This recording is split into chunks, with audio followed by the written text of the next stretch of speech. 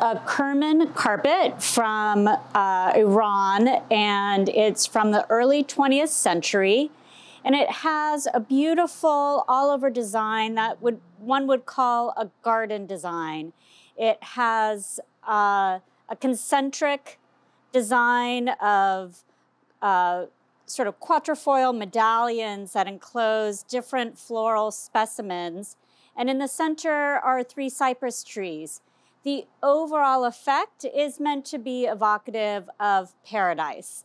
The border, which is in a lovely sort of neutral color, again has these same sort of quatrefoil cartouches that again enclose different floral specimens. I see pomegranates and other fruiting vines, and the overall effect is very peaceful and beautiful.